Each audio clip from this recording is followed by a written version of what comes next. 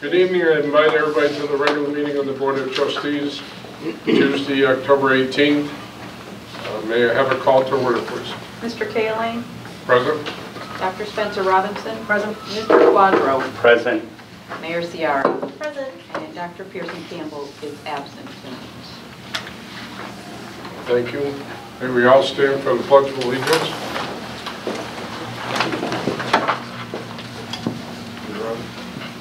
I pledge allegiance To the flag of the United States of America and to the republic for which it stands, one nation, under God, indivisible, with liberty and justice for all.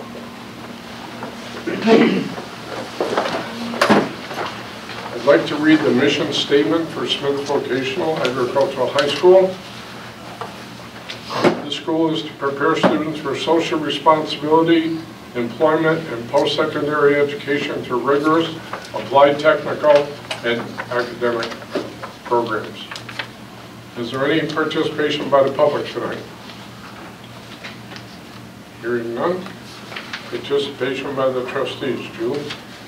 All right, thank you. I have two announcements. One pertains to the business that we'll be conducting tonight, or the superintendent's report. But the first is about what happened last Wednesday, our fall program advisory night. It was a wonderful opportunity to witness the incredible synergy happening on campus among vocational teachers, industry representatives, parents, and students.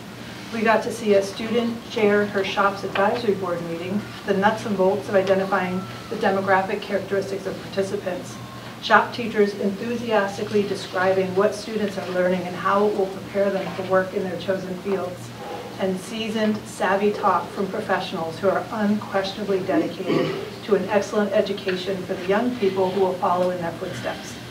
This event is the true embodiment of authentic school-community partnerships. It was a privilege to be an observer, and I thank Dr. Lincoln Hoker and his leadership team for including us in the experience. Excellent. Should I do the evaluation process now? Sure. Yeah? All right. Okay. Dr. Lincoln Hoker and I have met at least twice to talk about his evaluation process, which has begun already this school year. And we are all involved in as a board. So in front of you, you have the outline of the superintendent evaluation process as outlined by the state. So I'm going to just hit sort of it's just a basic overview of it, so we all know what we're embarking on. And then I don't know which month, either in May or June, I think it will be up to us to deliver the final evaluation. So the purposes are to link the work of the superintendent to the goals of the district, to create a consistent set of standards throughout the state to measure performance, to connect the evaluation to the impact the superintendent has on student achievement, and to assist the superintendent in developing his own professional skills. So this is all from DESE and the MASC, right? First component is a two-part tool, his goals. Evaluation models meant to foster the superintendent's growth and keep the focus on improving student achievement. Superintendents have to have one professional practice goal and one student learning goal, and you'll hear what both of those are from Dr. Lincoln Hoker tonight.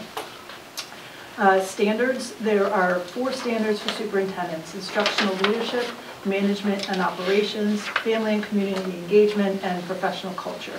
And standards are broken down in indicators, which define more specific knowledge and skills. It's a pretty complicated evaluation system, but all of the educators and administrators here are very familiar with it, fluent in it for sure. The second component is a 5-step cycle. First step is self-assessment, and Dr. Lincoln Hoker already has completed that step. Step 2 is the analysis, goal setting, and plan development, and DESE likes SMART goals, which I think we all know what those are. Step 3 is implementing the plan. Step 4 is the formative assessment. So about halfway through the cycle, the superintendent will provide us with an update on the progress of the plan as an agenda item at the trustees meeting. And then the 5th step is the summative evaluation. So that's at the end of the cycle. Superintendent presents the self-assessment and evidence to support the work done to achieve the goals. Individual committee members, so that's each one of us 5 members of the Board of Trustees, will consider this, and our own observations to evaluate the superintendent. And then our individual evaluations are compiled by a committee member, which will be me, into a composite evaluation, which will then be discussed and voted upon. And then the third and final component is a rating system. So at the summative evaluation, the superintendent receives a rating for each goal: exceeded, met, significant progress, some progress, or did not meet. And the superintendent also receives a rating on each standard: exemplary, proficient, needs improvement, unsatisfactory. These are combined into an overall rating of unsatisfactory to exemplary. And the superintendent has to be rated on each of those 4 standards that I mentioned above, and receive an overall rating of proficient. The superintendent must receive a rating of at least proficient on the instructional leadership standard. It sounds complicated, but wanted to give you all kind of an overview of what's ahead. I think it will make sense as we work our way through it, and will be included in the process. Perfect. Thank you, Joey. You're welcome. Richard, anything? No, we property subcommittee, or jump into that, or we get into it? Yes. No, I'm good for now. Thank you. I would like to bring up something in regards to safety. We've been having a problem for quite a few years, and it has really blown up to a major problem that I'm taking on personally in regards to the safety of our students crossing Locust Street. The problem is that over the years with the crosswalks, they paint them, things like that, but as far as the students walking across in the morning, going over to the convenience store, coming back over here, last year Joe and others put together a put some cups, bought some flags. They use it to cross, to give the people driving the cars the people are crossing. Those got gone by the wayside. I got a phone call from Mr. Brown stating that students almost got hit out there. We have talked to the police department. The chief has said they will send cruisers up. It becomes a part-time situation. There's no consistency at all. On myself, I took it upon myself. Years ago, the Northampton Lions Club had donated, and one of their projects was to put safety signs, vertical signs, at crosswalks around the city. We did that as a project, and over the years they got knocked over, they got this, they got that. DPW picked up the ball on some of it, and but again, it was nothing consistent. I went up to Mark Mongio's house, our past president of the Northampton Lions Club. He had 3 of those vertical signs from years ago that say state law, stop for pedestrians. I picked up 3 of them, brought them down here myself. Mr. Brown and I set them up out on the crosswalk. And Timmy came up with one that was down in our back garage that he put at the other crosswalk. Safety is #1, and I am nervous in the service in regards to the safety of our children crossing the streets.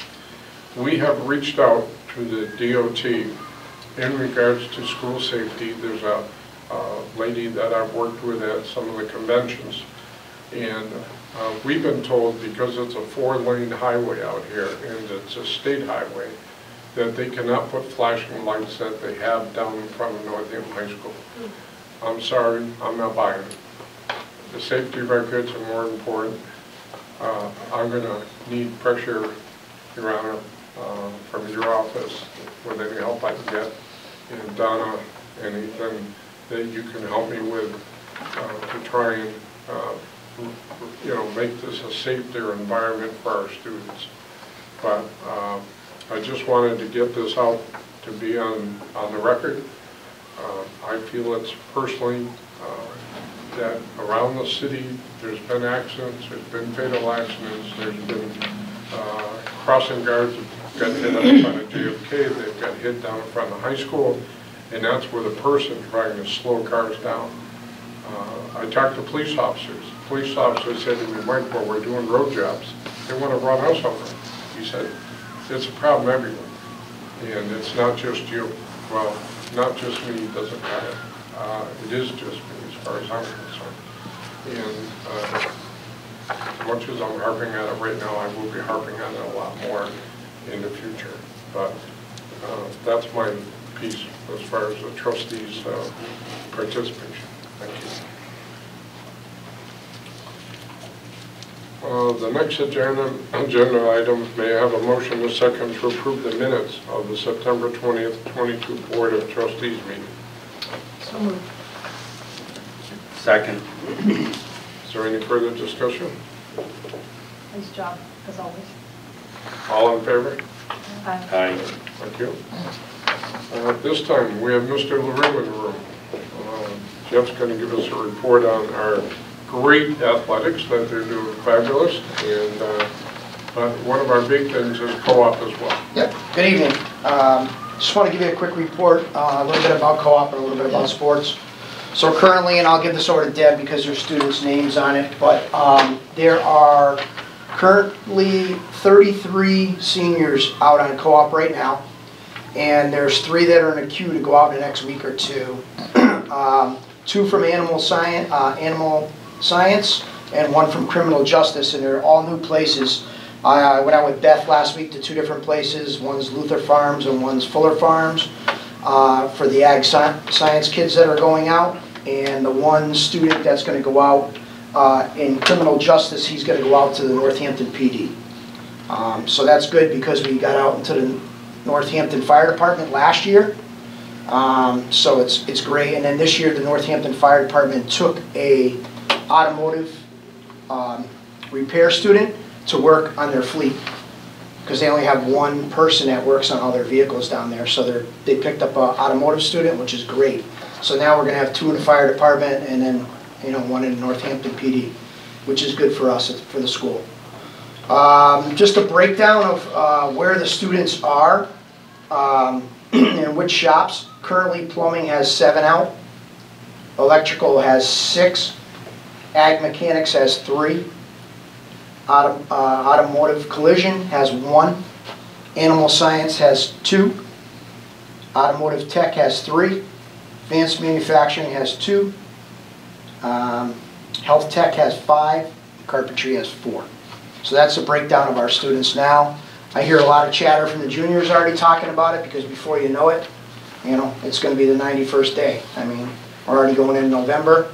I will start going out to the shops and talking to the juniors in their related class to let them know what the eligibility is, what the standards are for them to get out, and hopefully if they're behind the 8 ball in some of their classes, they can get their grades up before they have to appeal to Mr. Bianca and myself to try to go out on an appeal. Go ahead. First, I enjoyed seeing your picture on social media at that farm. Oh. Did you enjoy the experience there as much as it looked like you did? And second, I'm wondering, did you notice that there was any kind of dip in participation, in co-op participation during the pandemic? No, actually it didn't. Okay. The only dip we had is when the pandemic hit. All the vocational schools, Dr. Lincoln Hooker told me that they were stopping co-op. Right. So we had to call the employers and tell them that if they wanted to keep the student as an employee, they could, but they wouldn't be falling under Chapter 74. So some of the shop areas, they wouldn't be able to use those kids in the same capacity that they were using them while they were out under Chapter 74. A lot of them stayed on, but then as soon as that ended, everybody went back to work. Now, the participation's high. There's lots of people calling. I left 3 or 4 messages for chat over to carpentry. There's just a lot of people calling looking for kids. Great. So we have a lot of repeat employers that come back every year and they want to grab the best kid out of each shop. They usually try to get the best kid first and then they go from there. So that's it for co-op. Sports-wise, I'll just give you a rundown. Great participation this year. The football team's got 51 kids playing on a team. Boys soccer has 18. Girls soccer has 17. Girls volleyball has 28. The cheer team has 8. And cross country has 8. So there's 130 students participating in sports. Just to give you an overall where the teams are right now.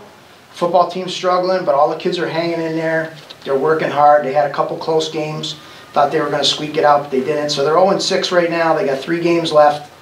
And then they'll get a couple consolation games in the MIA playoffs. Right now they're ranked 38th in the state. Our girls soccer team currently is 10-1. They're playing right now. They have 2 games left. They're ranked 33 in the state. They're trying to hopefully get bumped into 32 so they can participate in the top 32 for the state tournament. They're ranked 2nd currently right now, and I don't see anybody bumping them in the Massachusetts Vocational Athletic Directors Association. They have a small tournament for vocational, and they're ranked 2nd. And I don't see them moving there, so they're going to participate in that. And they're ranked 5th right now in Western Mass. If they win tonight and they're up 1-0, they will win our first girls title ever, league title. So, and they also got a great shot to win the Massachusetts Vocational Small Championship. Boys team, we got a new coach. Max Wider moved on this year, but we hired Ryan Del Pena, one of the new PE teachers. He's doing a great job with the kids. Anytime a new coach comes in, you know, it's a different you know, operation for the kids to be dealing with, different coaching style. But they're currently 7-5-1. They have 1 game left. Their senior game's tonight at 6 o'clock. They're ranked 58, so they won't make it into the state tournament. But they're ranked 5th in the vocational tournament. I feel like if they win tonight, they could possibly move into the 4th spot because they take the top 4 teams. So 1 plays 4, 2 plays 3, and then they play. It's a 2-day tournament, and they finish the next day. So they might be able to squeak into that spot. They're ranked 7th in Western Mass right now. Cross country team is 4-5. They got 3 meets left. They're ranked 5th in their league. The cross country team's a little bit different. It's kind of, they just have their own Western Mass running event. And then there's also a small Voc running event that our students will also participate in. Girls volleyball team finished up their season last night. They finished up 8-10. They're ranked 48th, so they won't make it into the 32 playoff for the state. But they're ranked 8th in Western Mass, so they'll end up playing the 1 seed, which is going to be a little rough for them, but they'll move on and they'll get another game after that. So that's pretty much a breakdown of what's going on with sports for this year. I know it wasn't early, but kind of gives you what's going on right now currently, and we're going to be wrapping up at the end of this week with the regular league play and then move on from there. If you would pass on from the trustees, thank all your coaches for the great job they're doing, your new people, and thank the students because they're the ones that are out there putting in the effort. And just tell them we do recognize them and we appreciate that. Yeah. And I know all the parents all say it. I'm sure Dr. Lincoln Hoker and Mr. Bianca hear it. All the parents are happy that there's no user fees thanks to you. It's huge for us because I don't know how many athletes. I don't think we'd have 100 athletes playing sports if we had user fees. So I thank the board for, you know, giving us enough budget to cover them playing and all the equipment they need and everything else. So that's all I got. Thank you, Joe. I have a question. Yep. You mentioned ranking. So Yep. What's the ranking based on, Joe? So the rankings is pretty difficult for me to break down. I guess you could probably have a longer conversation with Dr. Linkenhart because he knows it real well. But the rankings, so the state went to a whole different ranking style. We used to use a Walker system, which was a lot easier for people to figure out. But now the MIA has a ranking where they take it just like the NCAAs. They take the top 32, and you have to make it into that top 32 to play. So when you say, are we compared against all the other schools, including regular high schools? Yes. And so there's different divisions. The umbrella of the MIAA is that what it's called? MIAA. So there's different divisions, and each division has a ranking of 32. So when I tell you where they are, there's a few teams that are going to get in that top 32, and then there's some that are not even close. But then we always used to have a Western Mass playoff, which is through the PVAC, which is our league play. So they kind of got away with that when they did the state tournaments. So now we've gone back to a small Western Mass playoff, which is more conclusive for us to get into. You know, being in the top 8, so 1 plays 8, and then it goes from there. Quarterfinals, semifinals, and then the finals. And then the big thing I always tell our kids, it's huge for us to go to the vocational tournament. I feel like the vocational tournament to me, in the vocational schools, is like winning a Western Mass championship. Right. Because you're playing on an even field. You're playing with the same size, similar schools, because they have a large division and a small division. So last year, the boys team won it for the first time ever for baseball. So that's huge for us. My question was your perspective on the reorganization that under MIAA. Do you, in your professional opinion, has it benefited Smith Vocational, hurt Smith Vocational, a little of both? What's your assessment so far? It's pretty much a little bit of both, but it's very hard for us. I don't know if we could ever, my own opinion is win a state championship. Just because of the different factors that they use. And I'd have to sit down with you like individually and show you how it breaks down. It's pretty complicated. It's very complicated. It's not just the easy rubric that they use. Right. They use size of school, Yeah. and Joe sits on a wrestling committee with me at the MIA. They took away the benefiting factor of being a vocational school, so they would let you drop down. They took that away. So it's tough for a vocational school to win a state championship in the MIAA. Are our teams traveling further now than they were Yes. before? Yep. And So that's the thing. That's the big thing for us. We travel a lot to the Berkshires, and it's everybody. It's not just us. Yeah. So I don't know who it was in the Berkshires. I don't know. It was one of Mount Greylock, Monument Mountain, McCann Tech. had it. Huh? Talking about the one that had to go all the way to Yeah. Nantucket? Somebody had to go all the way to Nantucket to play in the state tournament. So They you took talk the about ferry. a small vocational school with money having to send those kids on a, not from the Berkshires, that's about a 4-hour ride to even get on a ferry and then go over to the island. And they didn't stay there, they had to come back and drive back. So those kids were on a bus for 8+ hours, then on a boat for at least 45 minutes to an hour, twice. Yeah. So it really is a very unfair advantage for, I don't like the system, to be honest with you, And but they don't- there's not much I can do to change that. They don't come to us, we have to go to them. It's going to be very rare that we could be a high enough seed that they would come to us. And how do our athletes feel about the longer travel time? I don't think they mind it more than the coaches mind it. It's a long day. Yeah, I think the coaches, because the problem with us is that it's been great because we've been getting some yellow buses, but ever since the pandemic, it's been tough for us to get a yellow bus for every game. So when I have a coach driving a 14-passenger bus that we have from here going an hour, hour and a half, Yeah. you know, up there and back, it's not a benefit for the coach to be driving the bus. And that's why we went to the yellow buses, because they can't talk to the kids, they can't talk about the game, because they're just focusing on driving the bus. So, Thank you. okay, thank you. Thanks, Jeff. And you're on. Property subsidy first. Yep. Okay, property subcommittee report. At 3 o'clock, our main focus of the meeting was our rebuilding or building a new horticulture building due to the loss in the fire. And we're starting to get to a focus point where we know where we'd like to go and what we can afford. Our vision is still a little more than we think we can afford, but we're getting there. And we've tasked the architectural firm, Dietz & Company, who we hired to help us through this process. And this is not our architect moving forward when we do go to construction, but it's the first step so we can figure out what we can do and what we can't do. So our next meeting is November 15th at 3 o'clock. That was the main part of our meeting today, but I also want to keep on top of the other issues of the property. The school owns a lot of property and is stewards of a lot of property. One thing that just came to mind that we didn't talk about was the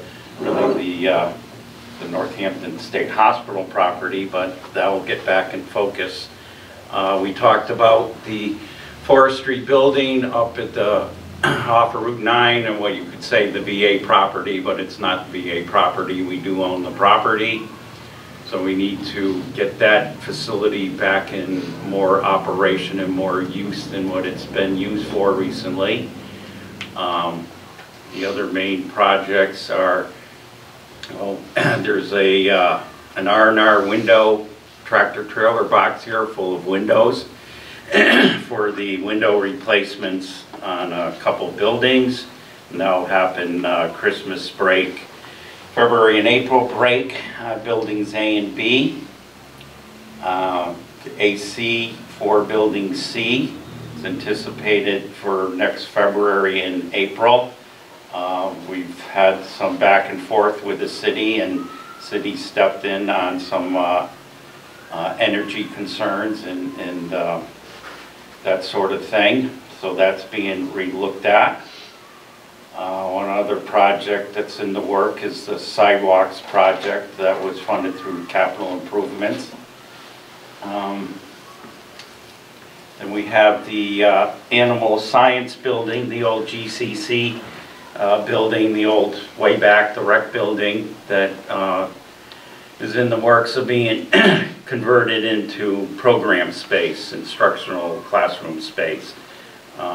The space has been demoed out, the materials being is ordered and being delivered to start building the walls for the new programs, and that work will be done in-house with the construction shops being carpentry, plumbing, and electrical.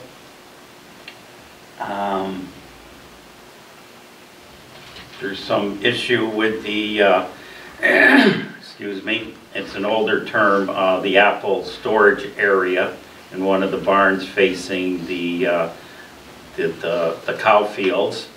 There's some rotted floor joists, and that's been in the works on getting that replaced, and bids were accepted, and there's an issue with the bidding process, so that may be thrown out and rebid.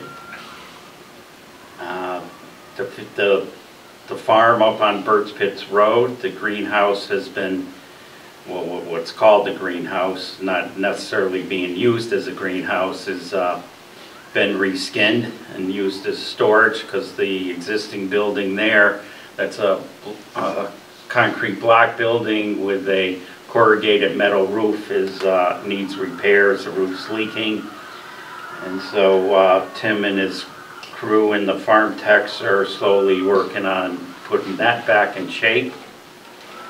And there's always a lot of stuff going on here and a lot of moving parts, and I just want to keep that in focus. And so we've redeveloped, under Andy's direction, the property subcommittees and other subcommittees. So we're going to hear this more often on what else is going on campus and off campus. Thank you. That's it for now. What? No shortage of work, it sounds like. No shortage of work. And I probably didn't touch on everything. Superintendent. Okay. Thank you.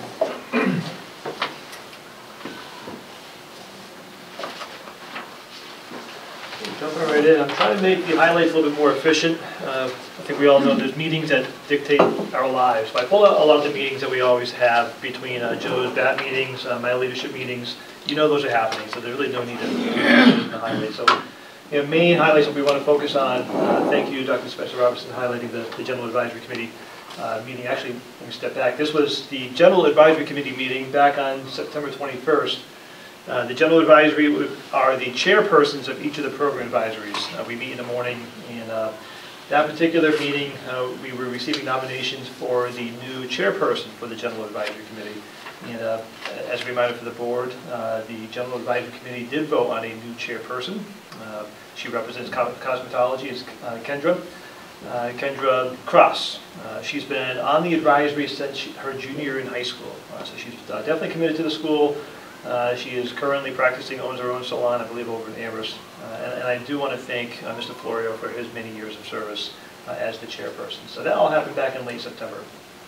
We had the back to school night the following night on September 22nd. And again, back to school night is what we call, basically the traditional schools call open house.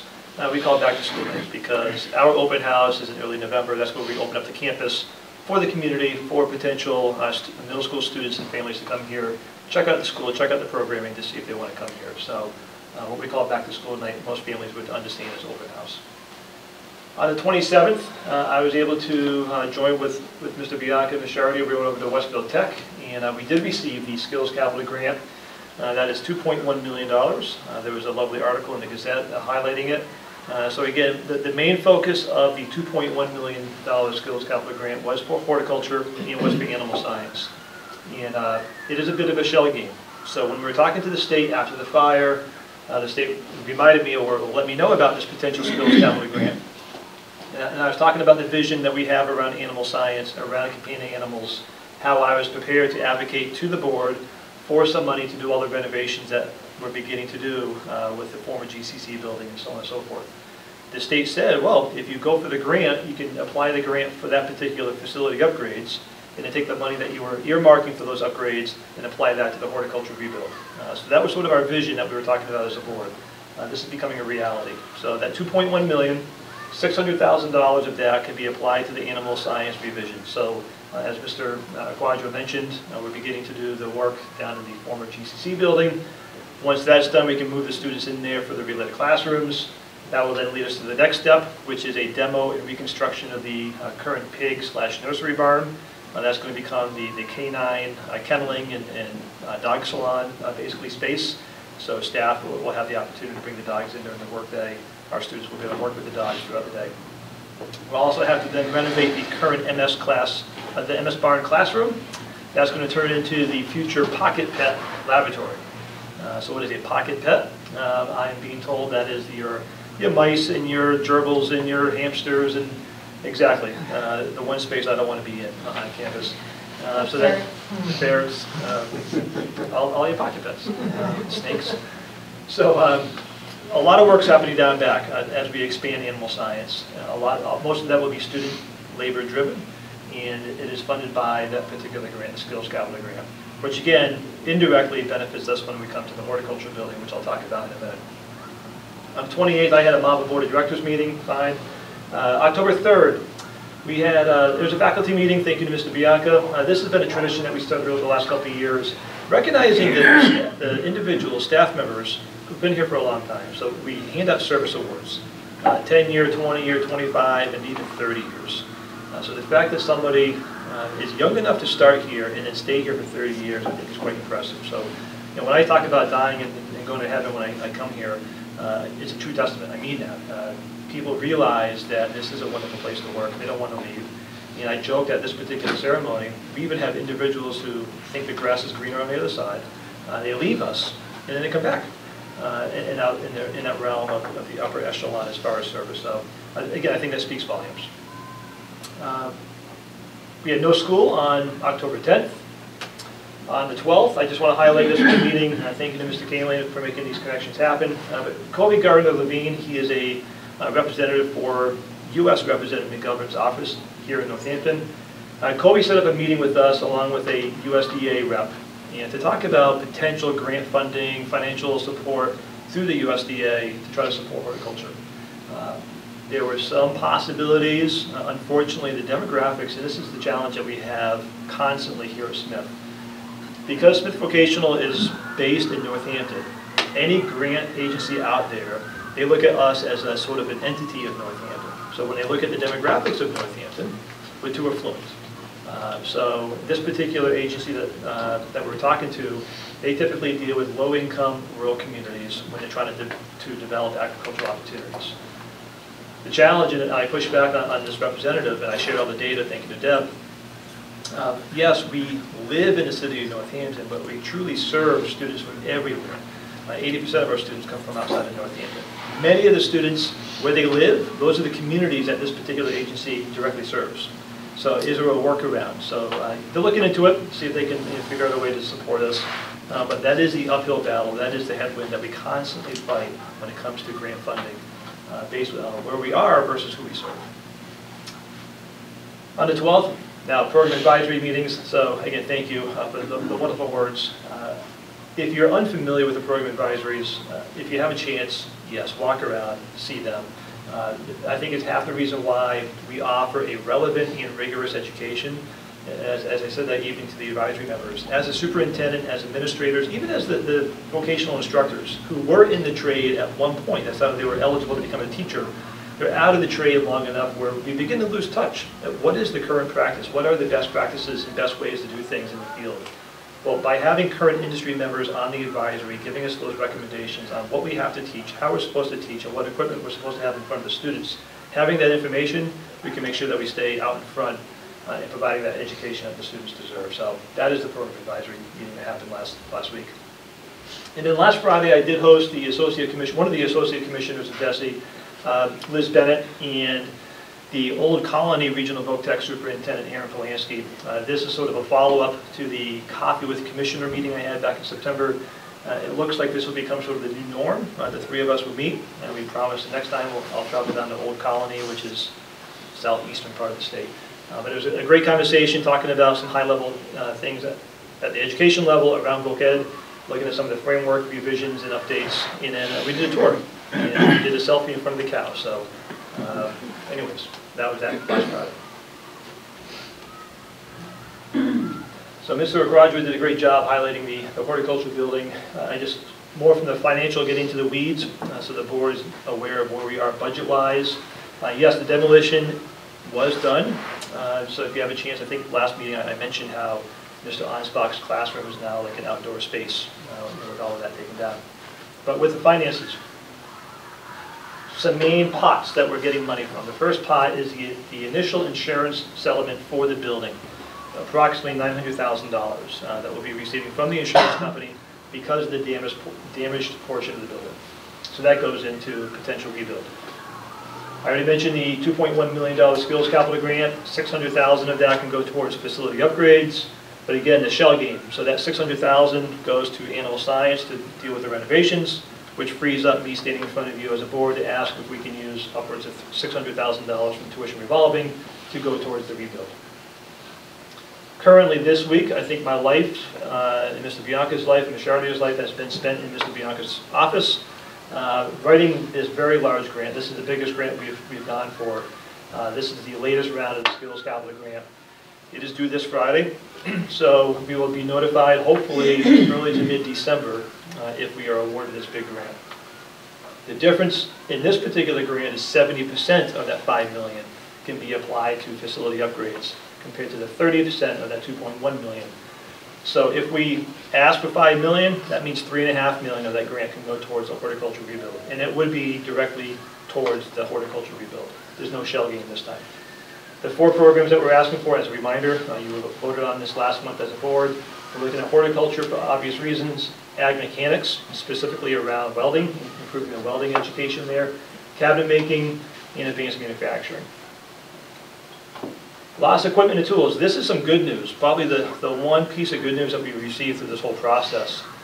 We were told from day one that our insurance policy for lost equipment and tools was approximately $238,000, give or take. We received a settlement from the insurance company of $411,000. So I think Crystal and I looked at each other like, what is wrong here? Those numbers don't add up.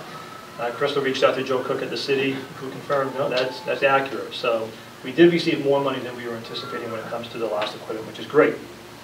Talking in the property subcommittee meeting today, most likely we're not going to have to use that money very much in replacing lost tools and equipment, because between the donations from community members and with all these grants that we're receiving, we have been able to replace most of the equipment and the tools. So that $411,000 will go a long ways when it comes to the building rebuild. And finally, monetary donations, I want to thank Deb for doing this. So there's a spreadsheet that we've been tracking with all the donations coming in, and we had it sort of grouped together for the longest time between gift cards and monetary donations. Now obviously we know the gift cards we can't apply to construction costs. The gift cards will allow us to help replace lost tools and equipment. But when we pull out actual monetary donations, as of yesterday morning, we were at $39,659.37, strictly in cash donations to the school from community members. The last one I just want to thank, I sent out a personal thank you to, was Smith Charities, who has obviously a strong connection to the school. Smith Charities a couple months ago reached out to me asking me for some very specifics around the fire, insurance coverage, so on and so forth. I responded, gave all the information. They cut a check for $8,500 recently, so that's part of that $39,000. So you add all of that up, and we're about $5.4 million That's the big pot. As Mr. Quadro said, these architects, they gave us 3 conceptual designs today. The first 2 take the existing structure that is remaining and working around it. The third option was taking it all down and building new, which seems counterproductive, okay? We already have part of the structure, why don't we save that and work around it? But that makes things less efficient, which means we'd have a larger square foot building at the end of the day if we save what is still there to get the same usage. So it ends up being a bigger building, if that makes sense. And the cost is more. If we take it all down, we can get the same usage at just over 1,000 square feet less, and the construction cost most likely would be less because the design could be much simpler. The first drawing that they shared with us today is a basic rectangle. Okay, so it's a simple roof system, basic walls. You start doing all the fancy wall systems where you have too many different corners. It takes more material, more labor, and the costs go up. So right now we're playing with this idea of a simple design. Yes, it means taking everything down and starting fresh, but we could save some money in the construction costs. Obviously, there's a cost that goes up, and that's demolition. We have to take down the rest of the building. So even accounting for the higher cost in demolition, we're probably still ahead if we take it all down and build new. The problem is 5.4 million, this is high-end 5.4 million, and we already have to account for the current demolition that we already completed. We have to cover that cost. And the architecture fees that we're already paying for right now, along with other fees. So that 5.4 we can't totally apply to construction costs. I think as a board we have to recognize that. Option 3 today, take everything down, build new. I think on the high end, with all the additional costs, Mr. Quadro, tell me if I'm wrong, probably close to $6 million. So we're close.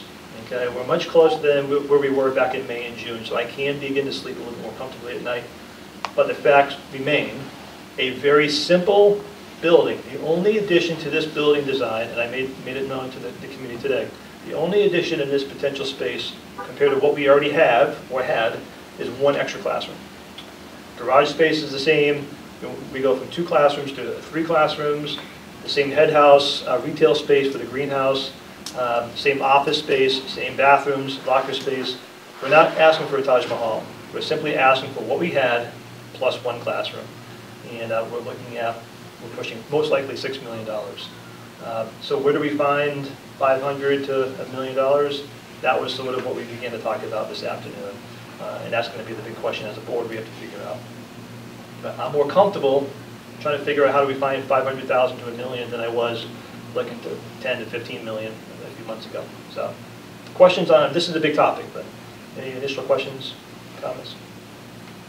So you're talking about raising the entire everything. Plus the storage bar next to it. Wow. So like where the aquaponics and hydroponics is, or is that? So the first 2 designs kept all of that remaining. The third design that we're sort of leaning towards right now, with some movement, it's like a jigsaw puzzle. We can move the pieces around but still fit within that rectangle. The greenhouse would have to be moved. Part of the initial construction cost estimates was a new greenhouse, but we talked about it today, that greenhouse actually was replaced a few years ago through a skills capital grant.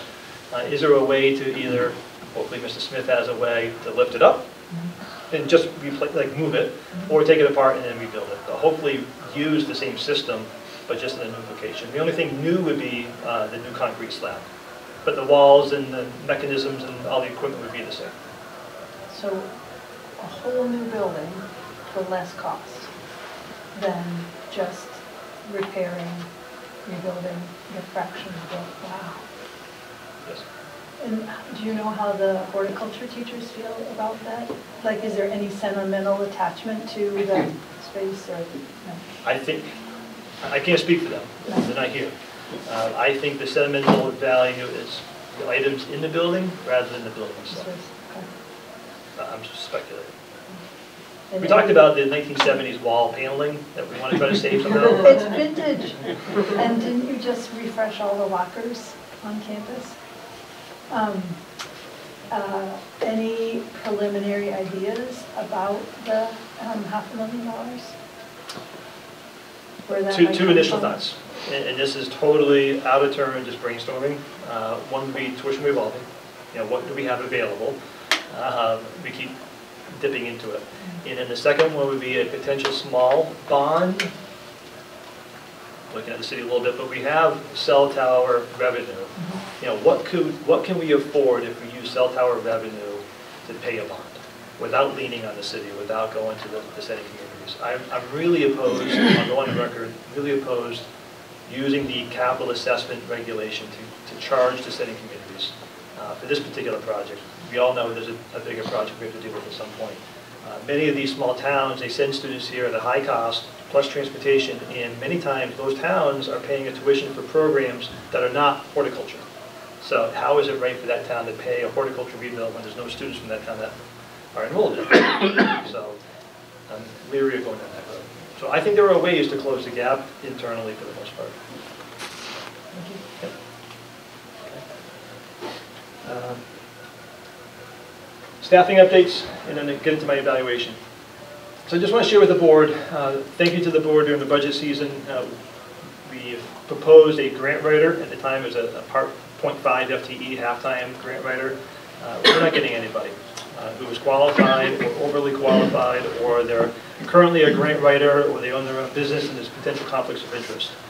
So I've shared with Crystal, let's repost as a full-time, a 1 FTE, thinking that we'll get a more qualified candidate and take some of the load off. Again, I joke about it, but in all seriousness, we're going to lose a principal and vocational director if I keep making the right grants. It takes a lot of time and a lot of effort, and running a grant takes away from being a principal. So we definitely need somebody to step in. The next one is HR and payroll. You may have seen the posting go out. We had a resignation. And as I told the admin team, anytime somebody leaves, it's a chance for us to look ourselves in the mirror and say, how do we want to move forward? Is there anything we want to change in the new position? So we took that opportunity, we looked at that current role, and we realized that there were a lot of HR duties that other individuals are taking on. I keep picking on Mr. Bianco, but there's a lot of HR responsibilities that he takes on as a principal that are outside of his principal duties. As a high school principal, he does have the authority to hire and fire staff and evaluate staff, obviously, but there's more HR duties above and beyond that we can take off of his plate. We use GCN trainings. It's basically all of our mandated staff PD training every fall. Right now that falls on the shoulders of Mr. Parks. That's really an HR role. Why can't HR oversee all of those trainings? So consolidating all of that and posting it for this particular position. I believe tomorrow there's 3 interviews, 3 qualified candidates, so very hopeful that we'll have somebody might come out of that process and we can finally fill that position.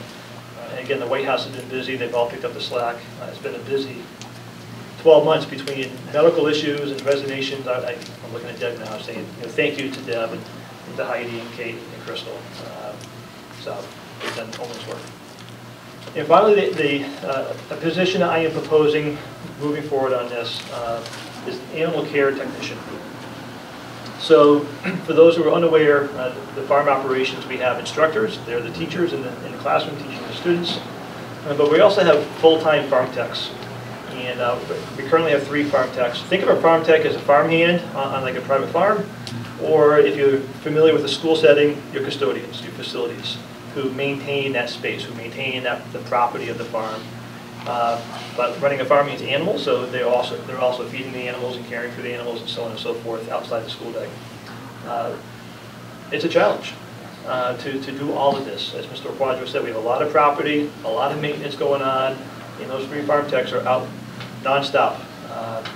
And we have a growing herd of animals, and we're going to continue to grow with those pocket pets and the dogs. There's a greater need for the farm techs. So we've been talking about adding a 4th farm tech for a while now. But some internal discussions, a lot of review, communication, so on and so forth. We really do feel, and I stand firmly on this, I think the biggest concern we have on campus, operation-wise, is the farm. And we need to have all hands on deck to make sure we're doing the best possible service to the farm, which ultimately means for the students. So I have told the staff we're going to move to 2 different lanes. We're going to have the traditional farm tech lane, and we're going to have an animal care tech lane.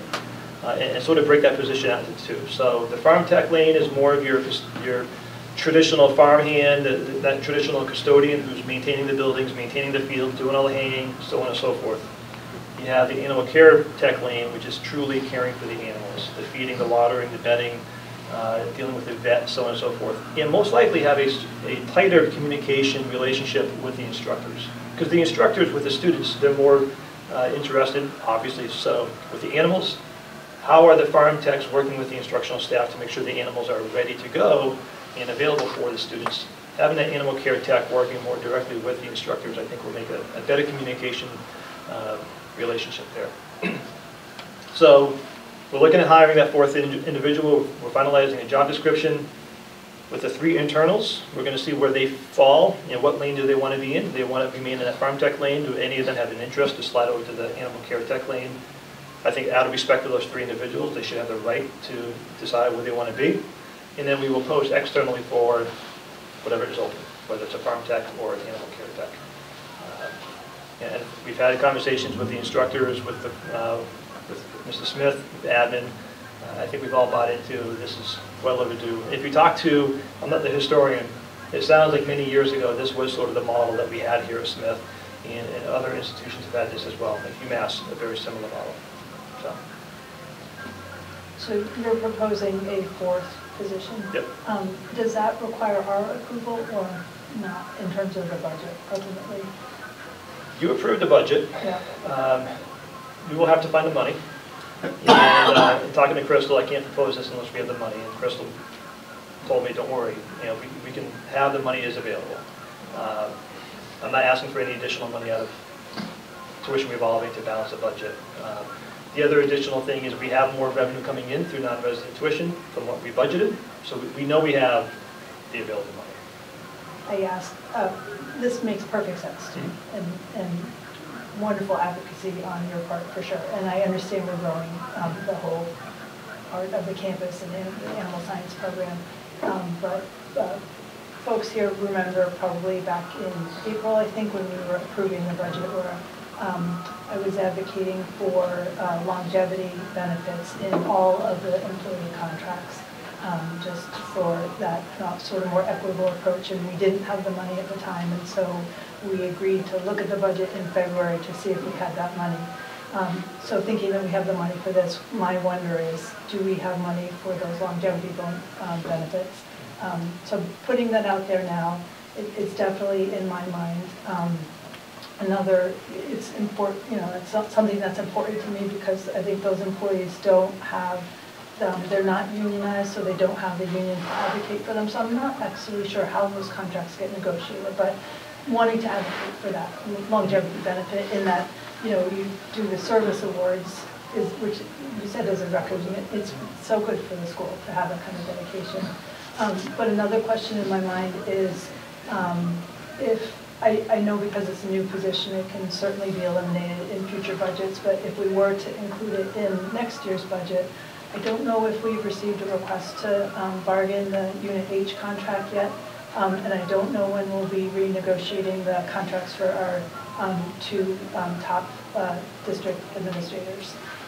But I think that the pay for the superintendent and the principal are not in line with other superintendents and principals where they should be. So just wanting to, you know, do better by those 2 positions. How can we afford all that, I guess, is my question. And I know that enrollment is growing.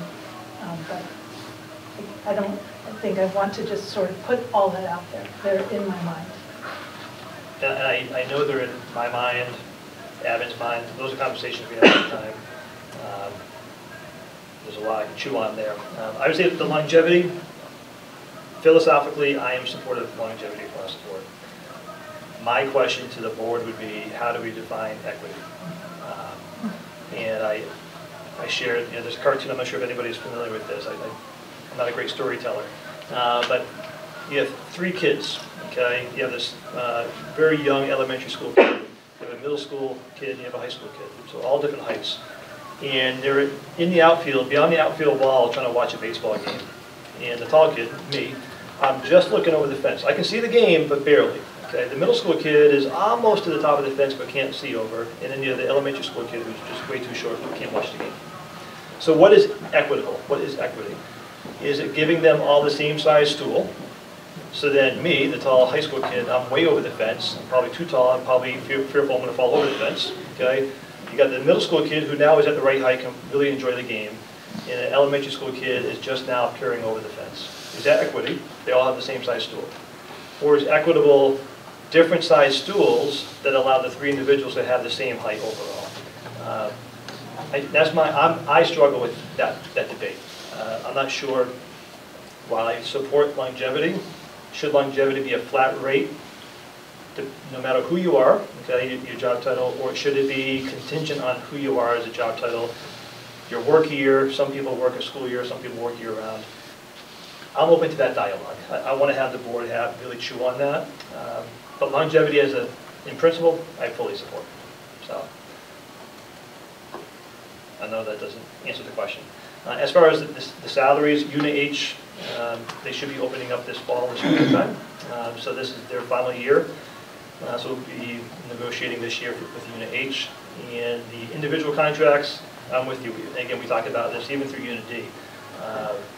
That there's, I don't want to call them glass ceilings, but anytime we support a job category, they begin to bump up to the next level category, and it's a domino effect. And it's a challenge to balance all of that. So I'm not sure that answers the question. Thank you. So my goals, thank you to Dr. Spencer Robinson highlighting the model. I can skip through a lot of this. So yes, there's 4 indicators, one from each standard, that we're sitting down with Dr. Spencer Robinson. We identified one indicator from each of those standards. And then 2 of those 4 indicators were sort of the basis for my 2 goals. So as a reminder, standard 1 is instructional leadership. We chose indicator 1B, which is instruction. And I'll just read it just for the record. I took the language around proficient. What would a proficient superintendent be or look like for this indicator 1B instructions? Proficient is monitors and supports principals and instructional staff through observations and feedback to ensure the instructional practices in all settings reflect high expectations regarding content and quality of effort and work. Engage all students and are personalized to accommodate diverse learning styles, needs, interests, and levels of readiness. So this would be an area where I'll provide evidence to share with the board to highlight my work towards this particular indicator. And to remind people, superintendents can't be rated proficient unless they receive a rating of proficient in this standard. Which is, it mirrors the teaching evaluation model as well. Standard 2, that's that management and operations standard. We chose indicator 2A, which is environment. And again, just as a sort of a highlight, what does proficient look like for this particular indicator? Develops and executes effective plans, procedures, routines, and operational systems to address a full range of safety, health, and emotional and social needs of students throughout the district, as evidenced by orderly and efficient student entry, dismissal, meals, class transitions, assemblies, and recess.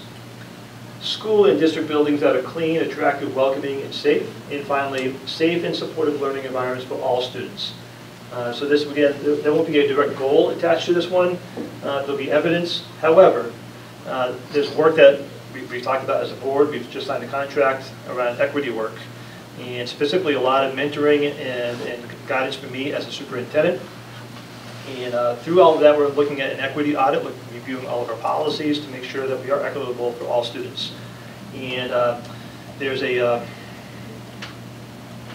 mindfulness. So step 1 in this whole work is this mindfulness work, and I'm actually working with the trainer right now, setting up a dinner for next week to talk about what does this look like for mindfulness for me as the superintendent, and then how do we translate that to our leadership team. So that would be my main focus on this particular one, which ties back to the safe and supportive learning environment for all students. Okay, so that's standard 2. The next 2 will tie to the goals. Standard 3 is family and community engagement. We chose indicator 3C, which is communication. Proficient looks like engages in regular 2-way culturally proficient communication with families and community stakeholders about student learning and performance. That is provided in multiple formats and reflects understanding of and respect for different families' home, religious, culture, and values. Again, I'll talk about the goal in a moment. And then the last standard, standard 4, professional culture, we chose indicator 4C, which is also communications. Proficient looks like demonstrates strong interpersonal written and verbal communication skills as evidenced by regular and informative outreach to staff, family, and community members and the school committee, i.e. Board of Trustees, in a manner that advances the work of the district, regularly seeks and considers feedback in decision making. My second goal will be focused on that. So the 2 goals. Goal 1, I already mentioned, that's the communication, the two-way, culturally proficient communication. The goal is drafted, so by June of 2023, so the end of the school year, 7 monthly newsletters will be shared with families and the community, highlighting various aspects of the school, including academics, vocational programs, student supports, athletics, cooperative learning, and informative articles educating the greater community around Chapter 74 in career and technical education. The newsletter will use the SMORE platform, enabling easy translation and data analysis to better understand those that read the newsletter and adapt the newsletter for the greater impact. This has turned into a team goal. Basically, the entire leadership team are coming together, centering around how do we have this newsletter go out. So we have all of the admin. Okay, so I think I touched on most of the areas. We'll work together, provide updates, provide some education for the community. You know, who is Smith? What is Smith? What is Chapter 74? Why choose a Chapter 74 program over a non-Chapter 74 program? There's a lot of communication we can have on this particular topic. So we've begun. And my second goal around communication, by June of 2023, so again, the end of the school year, 8 of the monthly superintendent's reports to the Board of Trustees will include specific information that informs the Board of Trustees of current units of instruction, projects, and topics within the academic and vocational programs. This shared information will assist the Board of Trustees when accepting a budget and creating and updating pertinent policy. So again, some individual conversations about the need for, and I think the highlight was the fire, looking at the horticulture program, the need for the Board of Trustees to have pertinent information, not for you to make operational decisions, but for you as trustees to guide your policy making and budget processing, and for your main role, which is to supervise and monitor and evaluate the superintendent, to make sure the superintendent is doing his job or her job in supervising and managing the school district. So my main focus here would be the communication I have to you as a board to make sure that you're well informed so that you can do your job, which is evaluate me as I maintain and manage the staff. So that's the focus of the second goal. Donations, only 2 this month. I say only 2. Any donation's a good donation. We received from Lynn Hanlon various cosmetology supplies and tools, and there's a whole laundry list. So thank you to Lynn. And second of all, Sherry Henshaw. She donated a first aid kit to the animal science program. She was here last weekend at the farm open house, and through that experience, she donated a first aid kit. So I want to thank Sherry. I know you can't read, these are 3 different articles recently. The one on the left I touched on a while ago is the animal science, the grant we received for animal science. I think Emily did a great job. Previous life, both Mr. Bianca and I knew Emily. She used to work for the Palmer Journal. She was a reporter there when I worked at Munson. Joe was at in Palmer, so she's now at the Gazette. I think she does a great job, so it was nice that she reached out. She actually just reached out this afternoon for another story. So great article about the grant in animal science. The middle article, I just wanted to highlight the picture of Bob Vollinger, one of our custodians. It was a story around agriculture, around the farms, the impact. So it was great to see Bobby in the paper. And on the far right is one of those look backs. I won't read it, but the article, how many years ago? 50 years ago, there was I want to say dress code, but it's not a dress code. It's a dress code, but dealing with male mustaches. And the requirements around how big your mustache could be if you're a man. It could not drop below your lip there. Full man true. The military, you'd be kicked out. So interesting to see what happens over the course of 50 years. Oh, and lastly, this was an editorial technically authored by me. I do want to thank Leslie. Leslie was the one who truly wrote the editorial, put my name to it. But thanking the Grange, as we all know, at the last board meeting they were here, they part of the monetary donations. And unfortunately, the Gazette was not in attendance, so we thought the next best option was a letter to the editor. So thank you to Leslie for offering a wonderful editorial. Looking ahead again, eliminating all the management meetings. Tomorrow, many of us will be gone the majority of the day and all evening down to Marlboro. I'll be down there for a mob of officers, board of directors, and then many of the administrators will be down there for the general membership meeting. Next week I have the SECDE update call that happens 8 times a month. And then the following week, many of you, I will join down at the Cape for the joint MASC-MASS joint conference down at the Cape. A wonderful 3 days down there. We come back on Friday, and then that Sunday, which also happens to be daylight savings, so make sure we turn the clocks back, is our open house I mentioned a little while ago. We then have a very short week, so even though we're working on a Sunday, we then get that Tuesday off because of the election, and then that Friday off because of Veterans Day, and then finally we'll be back together on the 15th for the next Board of Trustees meeting. And with that said, I think I am off the hook. Next month we'll talk about the conference, and we'll talk about the open house. Thank you. Thank you. Joe? Yeah, I'm going to turn over the bulk of the start of this time to Mandy Wright, but before I do that, I do want to say that Jeff texted me the girls soccer team did win, and they are league champs. So. Whoa. Yeah, all right. Yeah, pretty cool. Mandy? So for the upperclassmen, we have the juniors playing for their mock interviews happening in December. And then student government is still kind of up in the air, but National Honor Society, they held their elections today. The positions will be announced, I believe, Friday. And then the Department of Transportation, as Mr. Bianca mentioned, we're having the training in library next week. And then fundraisers, still what I said last month, this will happen today, like the culinary arts donation campaign, the criminal justice Krispy Kreme donut sale, and then the FFA, they had their annual farm open house on Saturday, October 8th. The FFA students sold food, painted faces, and offered tours of the farm. They also had their annual cookie sale. And then on November 6th, the skills group is working with the Angelos. They're going to have their own fundraiser, and the funds will go to the skills student account. And that's all I have. All right. Thank you, Andy. So enrollment, we're at 566, 115 from Northampton, 20.3%. 9th grade's at 151, 10th grade at 150, 11th grade at 135, 12th grade at 130. Our fall open house is scheduled for November 6th. That's 11 to 2. Our staff will be here from 10:30 to 2:30 for setup and takedown. We are back to our traditional format with some adjustments. We're still going to be running the cluster tours. I think that'll stick. We seem to be getting a lot of positive feedback around that. I think it also makes it easier to manage. What that is people will sign up either for automotive and ag tour, they'll sign up for the service industry, or they'll sign up for the construction clusters. Tour numbers are limited, and we have an online sign up, which allows us a lot more control over who's here at any given time.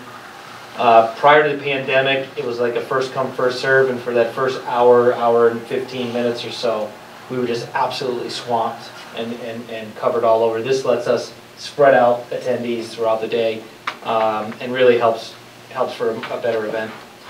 We've been advertising in the newspaper, social media, still at the Hadley Movie Theater, and we mailed out postcards into neighboring communities.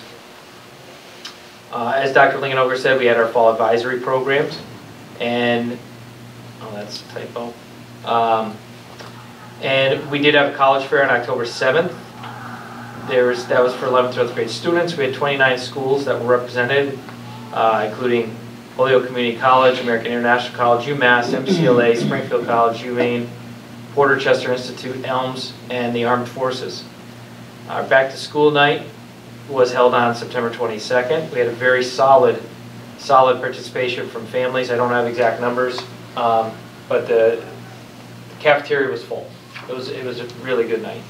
On the 30th, we had Jeej Wild's presentation.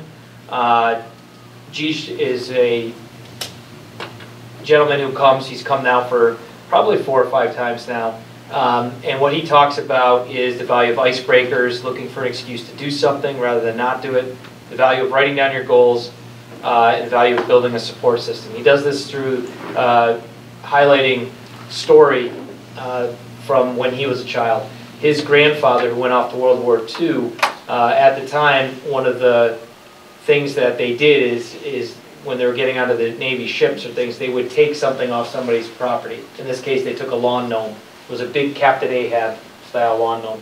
The idea is that you bring it off to war with you, you take photos with it, and then you would return it with a diary of the travels that this statue went through. Problem was that they were drunk the night they took it. They couldn't remember where it was going to go back to, so they held on to it. They couldn't return it. But what they did decide to do, for those that made it through World War II, every year they would get together and they would have a poker game at his grandfather's barn. And whoever won didn't win the money. They would all put in hundreds of dollars. That person got to choose where they were going to then go immediately that next morning and leave. So they would show up to this poker game with their bags packed. They would put money on the table. All their families would come. By next morning, all the fathers, grandfathers were gone, and they were off on some adventure again with the Captain Ahab. When he turned 18, his grandfather and what he collectively called his uncles turned the statue over to him, gave him the winnings, and said, "Get your friends and leave." So that's what they did, and they've been doing it ever since. He's in his getting close to 40 now. So the point is that he's done TED Talks and he's done other presentations, and it's really centered around that and trying to give the kids a mission to build that bucket list and get out and do stuff, and build your group with you that's going to go and do it with you and how you're going to make each other successful.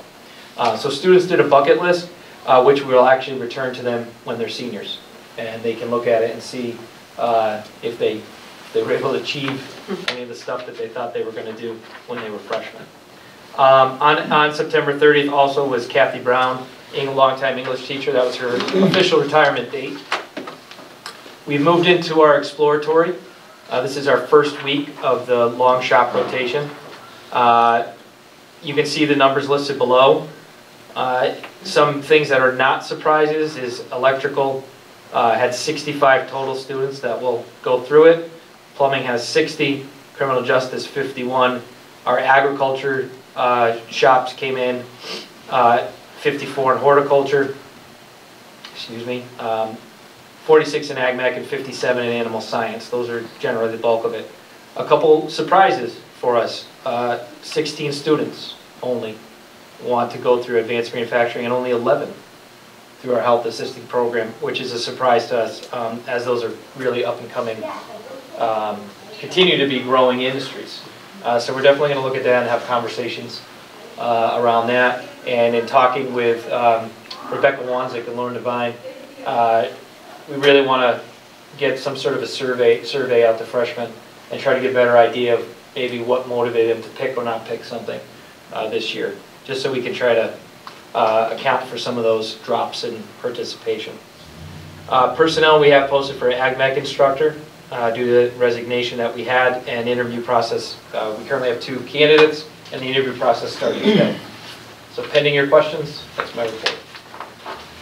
I have 2 very quick things.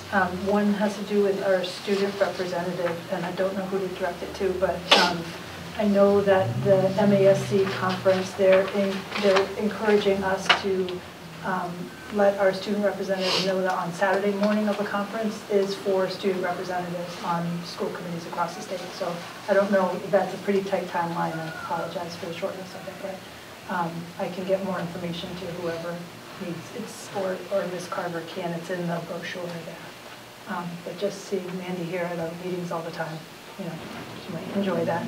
And then the other is when we have the open house, is there a question when, I know that families can apply right then and there, or students can apply right then and there. Is there a question on the application, how did you hear about the open house?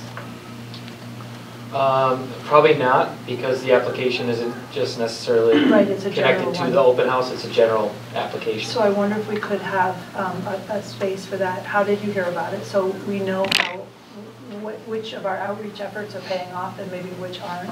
And then I, in myself, would be really interested in why they're interested in Smith Vocational.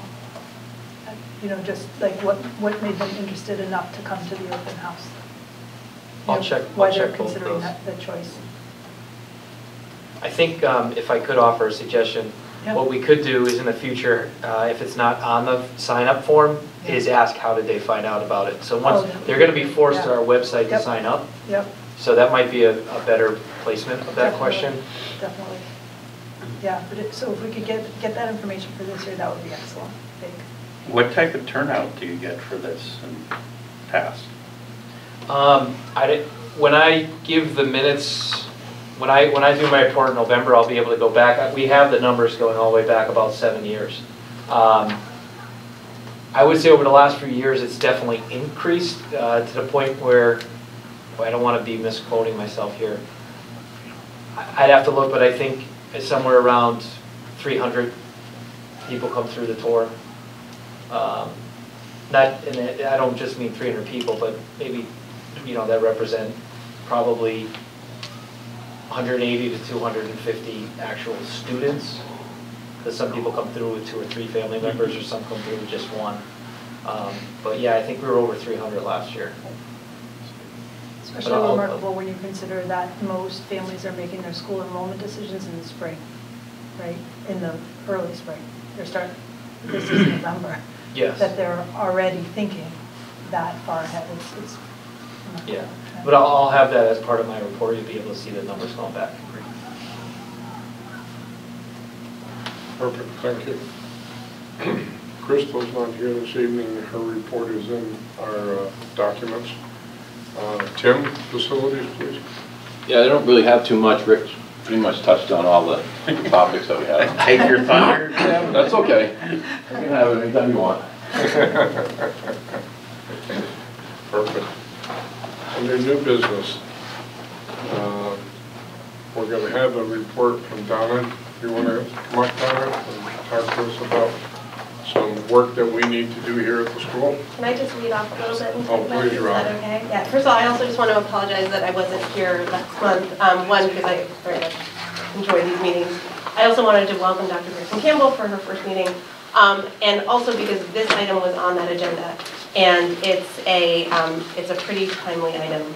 So I'm sorry that it's been delayed a month because I'm excited. So I apologize for that. We have a really significant situation here on Locust Street over by at the bottom corner of the field, where the stormwater flow from the campus goes into the city drainage system, and it has undermined the roadway. So unless you have never driven in the last, say, 9-10 months towards Florence from here, you will be familiar with the fact that there is a large plate that you bounce over every time, and that is there because the manhole is collapsing underneath it, and the plate is sort of holding it together, but won't be able to do it for much longer. So I'm very happy that Director Donna Lascalia is here, Director of the DPW, here this evening to talk about this and can talk about what has brought us to this point, and the plan to mitigate the situation. And I'm also happy to talk about and to really encourage Smith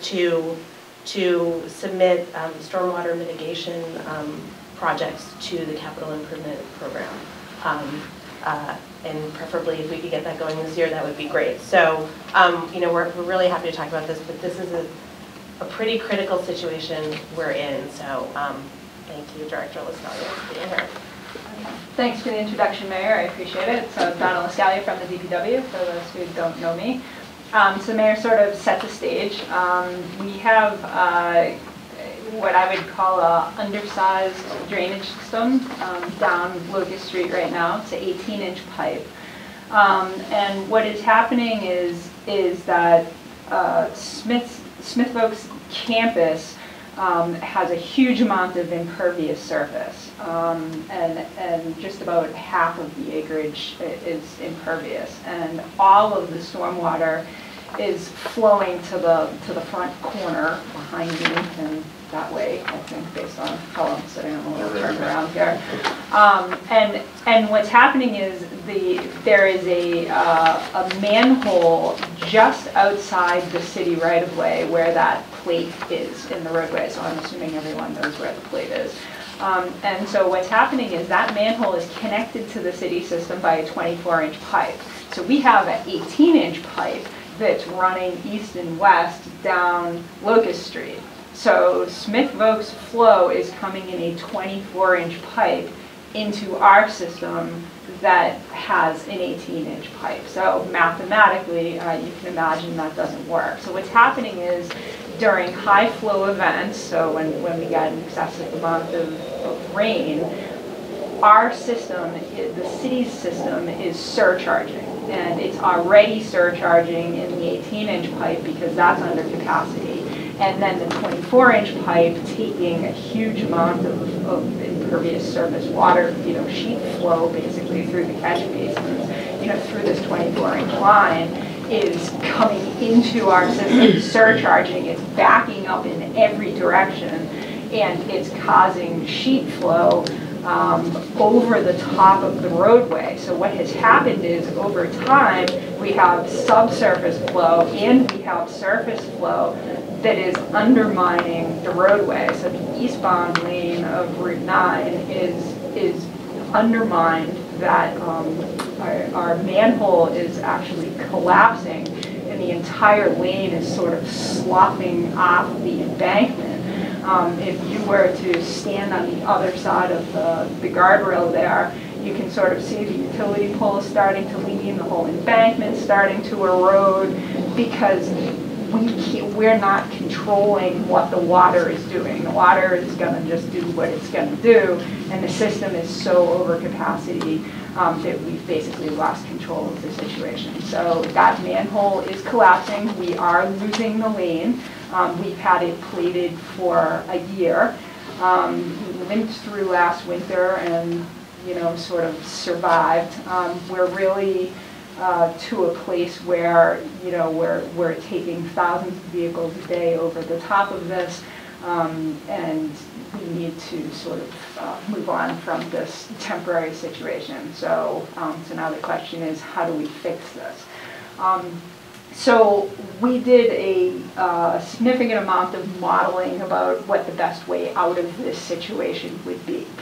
And what happens is, because the field where all this water is ultimately landing is considered a wetland, we do have Conservation Commission concerns. So there's a notice of intent that has to go to the Conservation Commission, where we announce what we're doing and why we're doing it and how we've modeled it and how we're actually going to improve the water flow and how we are actually going to improve the already existing wetland in a portion of your field. So what we started with was modeling a 10-year storm. So a 10-year storm would be 5 inches of rain over a 24-hour period. That would be considered a 10-year storm.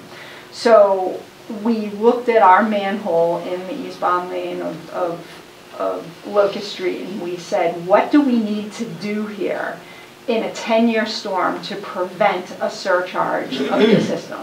And then we backed out of it from there. And what's a surcharge? What do you mean by that? Surcharge means water backs up. Oh. It means that the water cannot flow in the direction that it was originally intended to flow, because there is too much of it too fast and the system is at capacity, so everything just backs up. So thank you. So that's a surcharge. So what we did was we modeled this 10-year storm, and then we backed into a solution. The solution that we are proposing is that we take the 24-inch pipe that connects Smith Voke's system to the city system, and we replace it with a 6-inch pipe. And we then divert the remainder of the water into a 30-inch outfall, which would flow into a basin, which would then flow into the field where the water is flowing anyway. It would just be a more controlled situation. The reason for the 6-inch pipe is because the city's system can take the flow from a 6-inch pipe during a 10-year storm. it can actually take that flow all the time, and the surplus water will go through the outfall. Now, we assume in our modeling, and we use 36 years of climate data from the nearest weather station in Holyoke right down the street. So over 36 years, we said, okay, you know, how many times do you get a 10-year storm? How many times do you get more than an inch of rain in an hour? Because you have to, you know, you sort of have to throw something against the wall when you're trying to design something like this. So we design for sort of a 10-year scenario, but we assume we are going to have scenarios where you have an inch of rain that happen in a 24-hour period. So that's where we sort of landed. That's, you know, how many times a year do you get an inch of rain in a 24-hour period? And over the past 36 years using this climate data, and this was from 2006 back 36 years. And then we actually went from 2006 to present because the Holyoke station actually went out of service, so we had to go to an Amherst station. And what we found is that in the course of 365 days, you get 10 to 11 events where you get an inch of water or more in a 24-hour period. So what our modeling found was that in all the rainstorms that you typically get measurable rain 100 times a year. So in 10 to 11 of those scenarios, on average, taking the last, you know, nearly 50 years of data, you would have a discharge to the outfall into the field. The rest of the time, all of the water would go to the city system.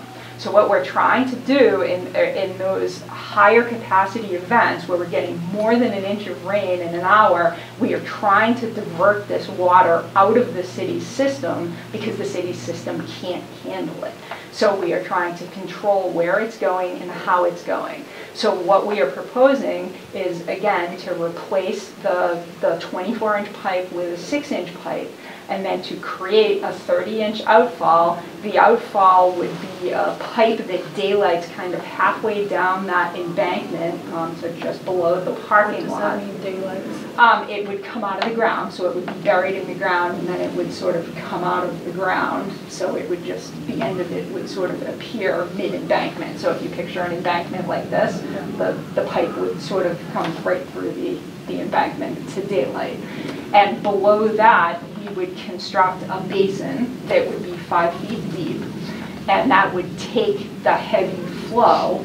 And then what we would do is we would create an area with trap rock, so big trap rock, like 16-inch plus trap rock that's probably like 40 by 40. And what that would do is it would dissipate the water. So let's just say we had, you know, a deluge of water. We don't want to be sending that water uncontrolled into the field because then you're going to have a risk, you're going to have channeling, you're going to have undesirable effects. So what we want to do is we want to take that water and we want to control it to the extent possible, and you do that by constructing a very robust basin with large rock and kind of a you know, capacity, you know, a 5-foot capacity where the water can sit. And then what we did was we further modeled this and said, okay, we think this is going to happen on average 10 to 11 times a year based on almost 50 years of climate data. How long is it going to take to dry the field out, and where is the water going to go? So we modeled both of those things. And it's interesting because when you look at like a satellite view of the field, you can actually see the wetlands defined within a satellite view. So the water is already flowing into the field. It's sort of hugging the embankment where the road is, and then it takes a left and ultimately flows into the brook. So the water is going to continue to follow that path, and understanding that when it rains, you're going to have a discharge out of the outfall, so that discharge eventually ends because the rainstorm ends. So, you know, how fast does it take to dry the field out? Our modeling shows between 24 and 48 hours, obviously depending on the intensity and the duration. We would expect that water to be steered into the stream, which is where we're trying to get it to go. And additionally, because right now we have a scenario where we just have uncontrolled water flow. I mean, our system's at capacity. Once our system backs up, the water just goes where it goes, and we can't control that. So it's going in all directions. It's flowing down Route 9, it's flowing into the field, you know, it's backing up in various places along Locust Street. And what it's also doing is deteriorating the outfall that we have a little bit further west down the road, where the Elm Street Brook actually goes underneath Route 9. So we have some sort of significant puddling, and puddling isn't even the right word. I mean, we have, you know, problems with the head wall in this culvert. We have sort of deterioration of our facilities in this area because the system is just so surcharged. So what we're trying to do is we're just trying to control the heavy flows we have coming off of this campus into the city system that are significantly, you know, undermining the roadway. And, you know, we will get to a point where we will lose that lane. We will get to a point where the manhole will completely collapse if we do nothing. And we will get to a place where we will lose that lane. We will have to close it. The embankment will start to shift. That utility pole will start to be undermined more than it is. And we will be forced to kind of take more emergency actions. So, you know, my appeal tonight is we would really like to get this project done before the snow flies, and, you know, build it right. I have a contractor standing by. I need your approval because we're working on your land, and that's kind of the long, convoluted story. So I hope I didn't bore you too much. Happy to take questions. I don't know if she was here at the beginning when you were talking about student safety, but if it becomes a 3-lane road, does that mean we get our flashing lights for the pedestrians? I'm sorry. I told her I'm going to raise her. Don't worry, this discussion's coming up between her and me. I'm buying her lunch. So. Donna's also the chair of Transportation and Parking Commission. Can I ask, is that right to ask a couple? So there's going to be a pipe sticking out of the embankment, and 10 to 11 times a year, water will flow out of it into a 5-foot concrete basin that will have trap rock in it or around it? Yeah, it would be an earthen basin that we would create. So out of we would dig soil? Yeah, we would dig. You know, we would dig a very large hole there, and create sort of 5 feet of, you know, elasticity for the water.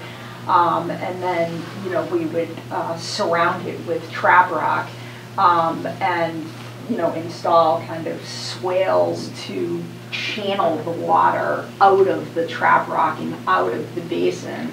So we would be sending it in the exact path, right, although more controlled than how it's going now. It's just sort of going, you know, we would want to try to direct it. I mean, we can't dig in a wetland. There's basically a wetland that comes, you know, very close to the parking lot. I mean, is actually already considered a wetland. So we can't do like construction in a wetland. So what we're trying to do is just keep the wetland a wetland, and get the water to go where we want it to go.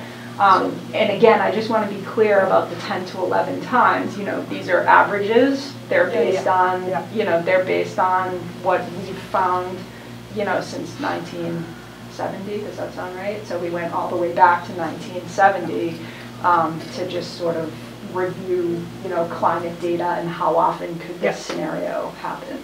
So I, knowing that this was on the agenda, I asked Tim Smith to take me over to, after checking with Dr. Lincoln Hooker first, to take me over to see, to understand it, and he had a lot of patience. He had to keep explaining next time, maybe bring paper, but, you know, so that I could understand the concept. And then some questions I had, he recommended that I call Sarah LaValle, who works in the Planning Commission, who is phenomenal.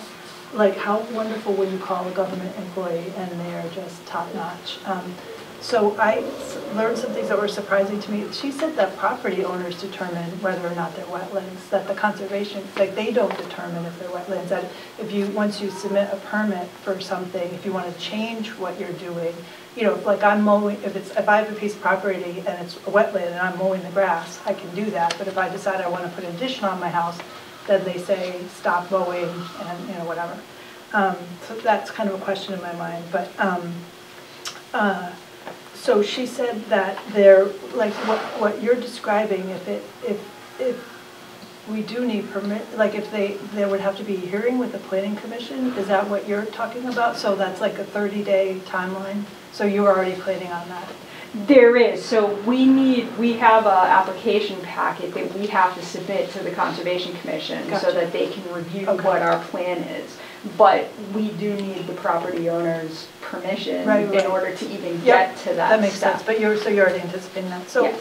I know that I mean, I think that if I'm understanding right, some of the concerns on our end in terms of the land is that it's eroding, you know, potentially would erode some of the soil there, and also flooding the fields, making it unusable, so, or like that land less usable.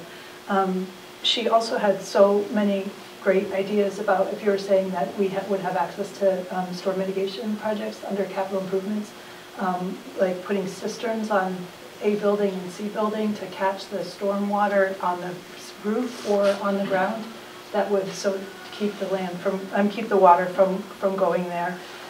Which I don't know if this, you were saying that the city might pay for that, if I'm It understanding. means we have a capital improvement program, and, you know, there have been projects from Smith on them. So we're actually in the time when projects get submitted to the city, and then, so it's a 5-year program that continues each year. So like every year we have the program and it and then it sort of re-updates. Gotcha. So, you know, like for example, we're talking about the windows, I think, that were on the program last year. Yeah. Right. Yeah. So I suggest we start putting projects on the program and, you know, determine urgency and where they fit in the 5-year plan. Right. She also suggested a rain garden that could be potentially designed by students in horticulture, teachers and students in horticulture, to divert some of that water. And she said that the demand is really high for that out in the world. So if our students, you know, develop those skills, that would benefit them. She also suggested that, you know, with Tim's concerns, and I don't know who else, you know, other people might have concerns as well, that that the DPW could, if we agreed to this, could construct it right away, address it right away, construct what's needed, with the condition that we come back to it to see if our land's being eroded or if it's not drying out, and then a commitment to mitigate that if that happens. Mm-hmm. And then the last thing is when we build the animal control facility, when the animal control facility is built, that we consider pervious pavement, which she said is used lately at the state park and ride, which is asphalt but with material in it that makes more rainwater go through it. So something in the future. Yeah, conductor. Right. One question, Donna, just tell me how this works. The numbers that you're using with the pipe that's coming out of here is how many in diameter? What's the diameter coming out of Smith School? Right now it's 24 inch. Right. And what's the city's? 18? 18 inch. And we're going to 6? Right, so you'd be going to 6 inch into an 18. Numbers don't seem to be working there. Well, there's where the 30-inch outfall comes into play. Yeah, okay. That's going to spill into this basin, Correct. right? My concern is that percolating into the ground, aren't you creating this basin in a wetland type area, or? It's not, the basin would not be in a wetland. The basin is actually above the wetland. Okay. And then discharges into a wetland. Okay, and then there's probably an overflow at the top of the dike per se that will spill out down into the field? So it's not designed with a spillway. Spillway, okay. Yeah, it's not designed with a spillway. It's basically just a 30-inch outfall into a basin with trap rock with then a swale beyond the trap rock to steer the water And that into the existing wetland. We'll go down along the embankment along Route 9 at the edge of the field, right? Correct. And then into the brook. You Correct. refer to as It would go left. It would actually take a left before the brook and follow the same path. Well, that's where I was confused. All right, it's not going along the embankment. Is there an underground culvert under 9 that goes towards state DPW? There is. And they cleaned up that property through the last couple years, because I ride the bike path. But behind there was almost a brownfield, in my opinion. Yeah. But that's been all cleaned up, so that water's not going to get introduced that way. It gets introduced to the brook that goes down to the high school, essentially, and under the high school property, and eventually to the basin out on Federal Street. Well, we also have a drain line on the westbound side of Locust Street, sort of unaffiliated with what we're talking about. So we also have, again, very undersized, it's an 8-inch on the other side of the street. That has nothing to do with our discussion. Yes, but that is actually traveling underneath Route 9 and going into the brook down where we're just talking about. So there's a lot of things that are kind of converging at that area across from the state yard and going, you know, under Route 9 or over Route 9 and into the brook. But I want to be clear about how the water is going to travel through the field. It's going to travel along that embankment, turn left prior to the stream or brook or whatever you want to call it, and then it sort of travels for, I think, a couple hundred feet kind of parallel with the brook, and then eventually kind of takes a right and goes into the brook. So it's not like a dead straight line.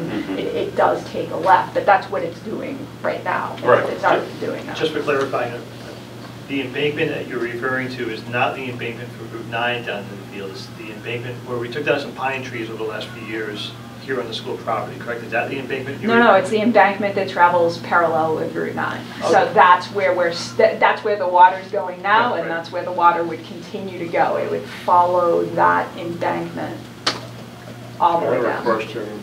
Tim, as far as the pastures in our animals, is there any impact at all, the way this is going to work, to the flooding of the field to impact our pasture? So that field is always wet. There's almost always standing water. So when you add that new surge of water, it's going to follow the path, but it's going to follow it fairly fast because it's already water in it. It's not going to sink into the ground. And when it does turn left, it's going to go into that brook, and is it going to start eroding that brook, the bank, and then we start losing our pasture. I mean, your sewer line that cuts across that stream is already pushing the water into our pasture. So we keep moving our fence line back. So what happens when that happens? What's the solve on that? I think that, what we have right now is sorry, I'm not sure which direction to look, but what we have is, we have uncontrolled water right now. Yep. And so I think it's very difficult with projects like this because you have a scenario where, you get a 3, 4, 5-inch rainstorm and the water just goes where it goes. And yes, there's absolutely erosion, there's surcharging of the system.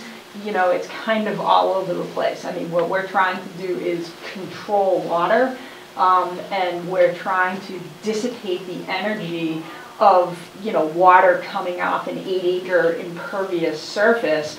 And that's why we're building a very robust, basin and with trap rock in this outfall, because we're trying to sort of kill that energy. Yeah, it sounds robust, but it's still going to get channeled down this one narrow spot. Absolutely. And it's going to take a left, and it's still going to dump into the brook, and it's going to erode that. You walk down to that brook and look at that, how sharp that bank is. So all I want to know is, what happens when that starts moving? Can we throw trap rock in there and stop it? That's a whole nother... It's big. I talk to Sarah all the time about stopping that. Or digging out streams that are taking over the pastures. Yeah. Because that would realistically, every storm, that could take a foot or two. Yeah, that's, bank stabilization, and that's a whole nother conservation commission and open waterway. I think Where Julie brought up, we Yeah, were talking exactly. with Sarah, that we'd want to revisit We're this. gonna have to revisit it. I And see it. revisit it and see how it's eroding and affecting our fields. And we're obviously in a catch-22. The city needs to mitigate this, do something. And Right. it's already currently eroding the field, And- just in an uncontrolled way. Yes, and yet we're gonna add more flow to this thing, and Tim's point is very valid. We're gonna create more erosion down there, but let's be realists here. If we've got a problem, we gotta solve it, and we need to hopefully, well, we would certainly want some guarantee of some sort that this is revisited to protect our interests. She said the state does it all the time and that you would be familiar with that protocol of saying we're going to go ahead and address this immediate need and then revisit it Right. to mitigate. Can you give us a letter that we can put in our files that we can go back in with your blessing to look at it if there's a problem? Yeah, I mean, often, you know, our projects are approved with strings, you know, Yeah. and the strings are, we are going to document existing conditions, here's what the existing condition is. You know, if we come back in 24 months and the existing condition is no Yeah, longer But like I, this. just for the comfort of our school, and that's our job, to protect the school, is to have something on file that, I mean, maybe Julie's gonna be the chairperson, and, and it's, you know, 10 years from now, if somebody says, well, we don't have anything, well, I want something, is what I'm saying, is that we can fall back on if there's an issue. Can you help me with that?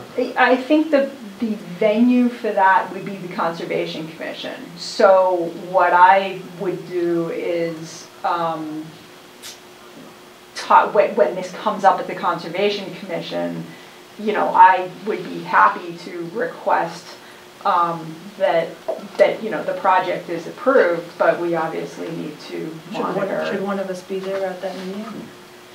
I think that would be fine as, you know, a representative of the school, but I mean, having been here, I'm more than happy to commit to a conversation with Sarah, and then kind of have approval issued, you know, with the caveat that Well, this be revisited. if it's been broken this long, Donna, and I'm not contesting that, and I know it has to be fixed around there, there's no question in my mind.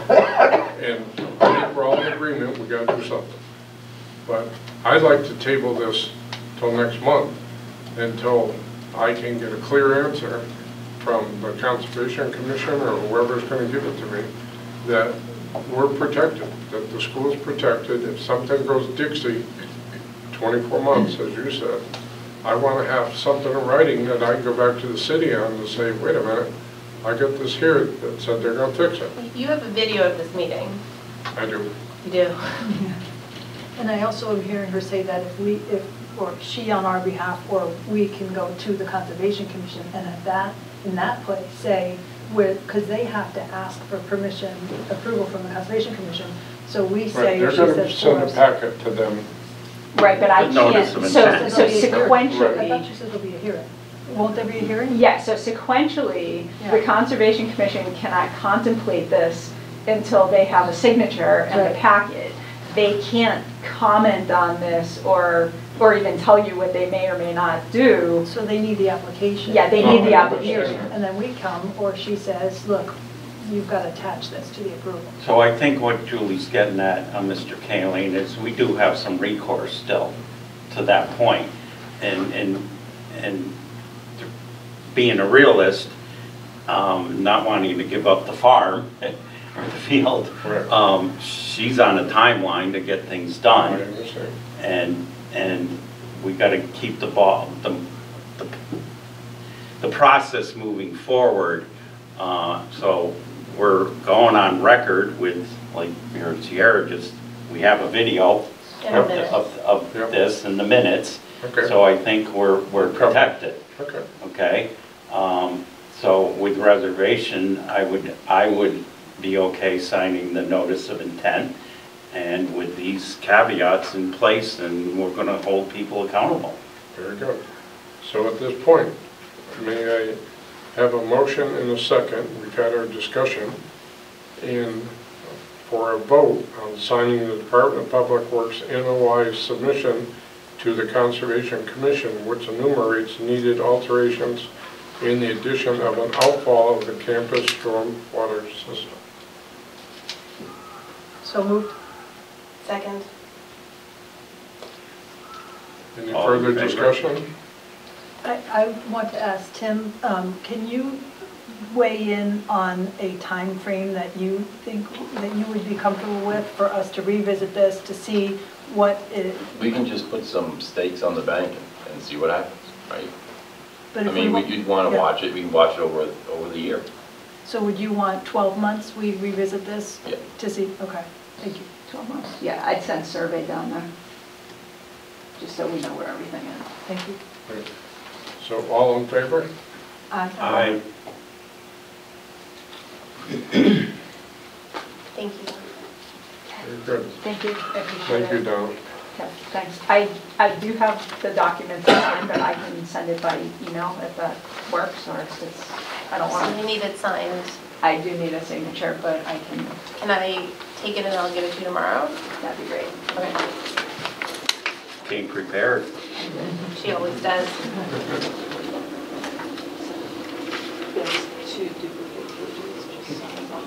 And this,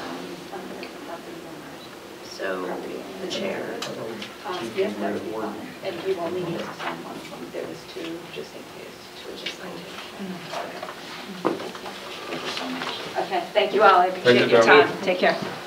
So this next one, may I have a motion and a second to approve the federal and state grant manual? Somebody else has got to move. Rick, can you? So moved. Second. I'm just going with the flow here because I'm not fully understanding this line item. So can I get a brief explanation, please? Sure. It's in your packet right here.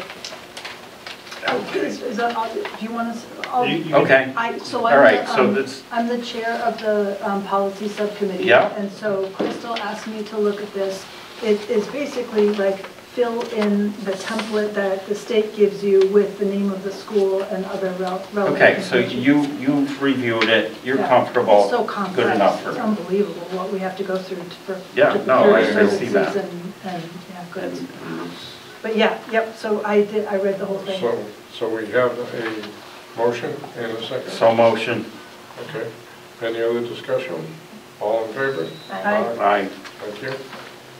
May I have a motion and a second to approve the creation of the Collaborative for Educational Services Capital Reserve Account with a balance limit of $5 million for the purpose of accumulating funds for the acquisition, maintenance, and improvement of capital items. Julie, you want to speak to that? Should we move in second first? Yeah, we can. So So, moved. okay. Discussion? Second.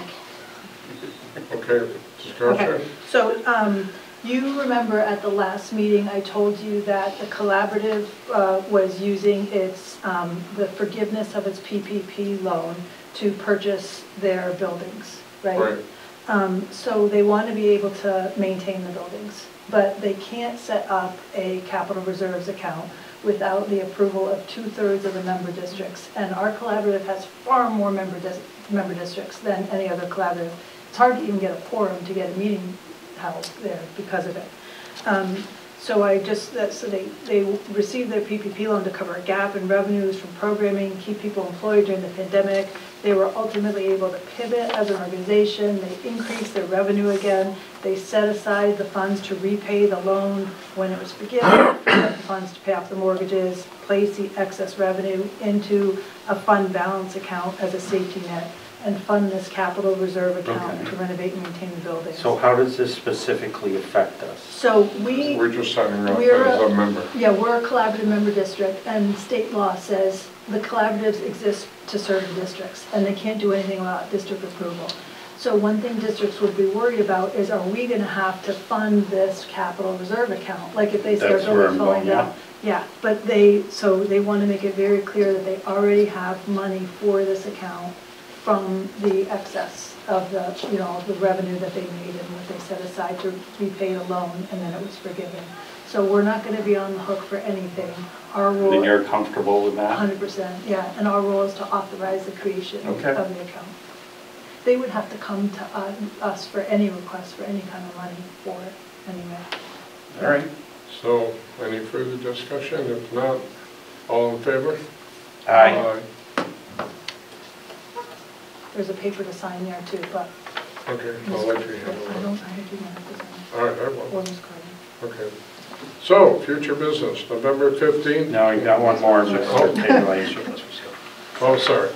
They have a motion and Easy one. second to approve the following surplus for reseal for agricultural mechanics, one drill press. So moved. Second.